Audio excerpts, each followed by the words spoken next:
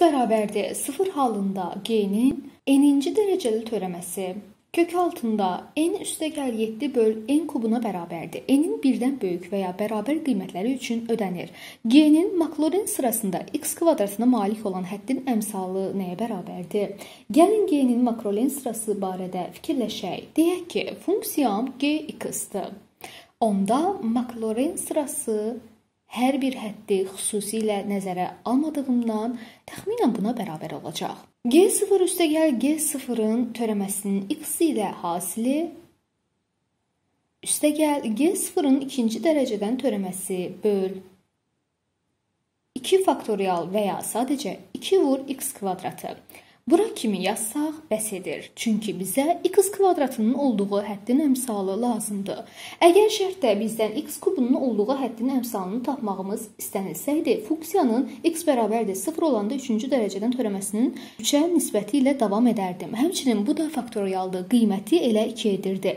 Bunu da 1 faktorial olaraq qeyd etmək olar. Bunu isə 0 faktorial olaraq yazmaq mümkündür. Təbii ki də sıranı davam etdirə bilərəm. Lakin şərtdə bizdən tələb olunan x kvadratına malik həddin əmsalını müəyyən etməkdir. Bizdən sadəcə bunu tapmaq tələb olunur. Bunun qiyməti nəyə bərabərdir?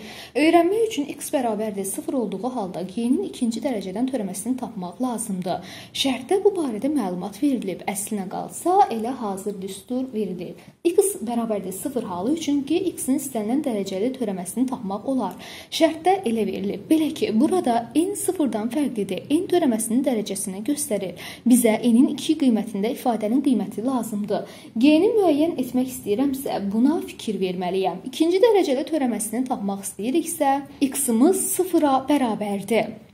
Belə də yaza bilərəm. Sadəcə işarələmələr fərqlidir, mənaları eynidir. Bu cürdə yaza bilərəm. X 0 olanda g-nin ikinci dərəcəli törəməsi buna bərabər olacaq. N 2-yə bərabərdir.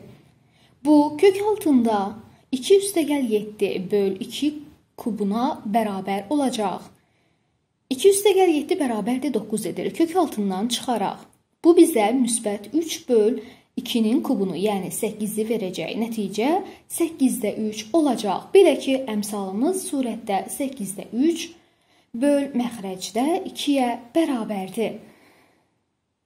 Bu da 16-da 3 edəcək. Bizdən bir neçə əmsalın tapılması tələb olunmurdu. Belə olsaydı, n dərəcəli Makloren çoxhədlisindən istifadə etməliydik. Gördüyünüz kimi, bütün əmsalları tapmaq tələb olunmur. Sadəcə bir əmsalı tapmaq lazımdır. Həmin əmsal da dərəcəsi 2 olan həddin əmsalıdır. Onun da qiymətinin 16-da 3 olduğunu tapdıq.